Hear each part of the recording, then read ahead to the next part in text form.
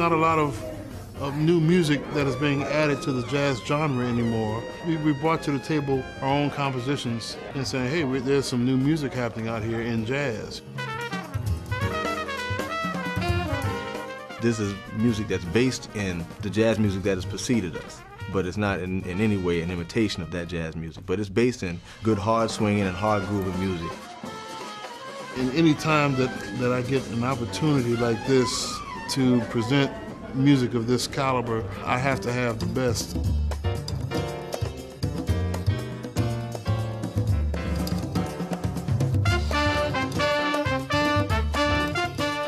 The band that he's brought together for this project, we have some just like world-class people, you know, people that have worked with everybody. We all come from the same core of jazz music. Like, we all come from the same ideas of what we like in jazz music. We all like to swing, we all like to groove. So to have that type of freedom and spontaneity doesn't exist with just anybody. You know, it has to be a certain chemistry that's there.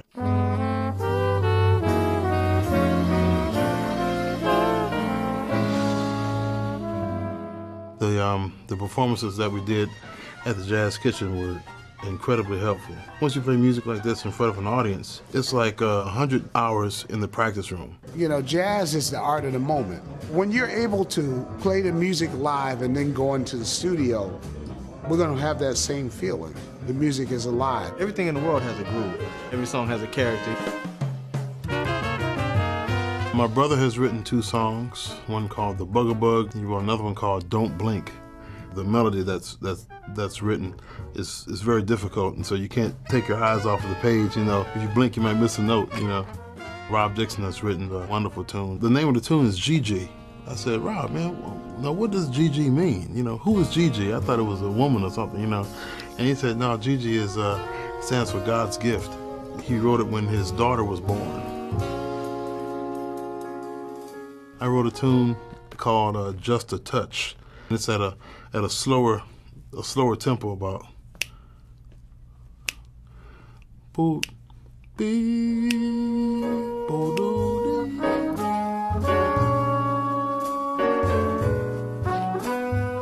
And nobody does those tempos anymore. They call those tempos the grown folks tempos. Those tempos are hard. Most time they rush it, but man, this rhythm section is just keeping it right there, you know. And so I guess maybe we're kind of grown.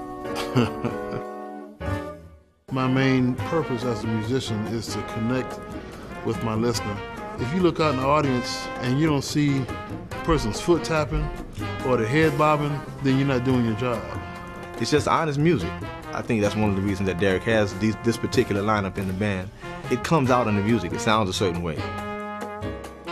There's something for everyone on this CD. Something funky on it, you know.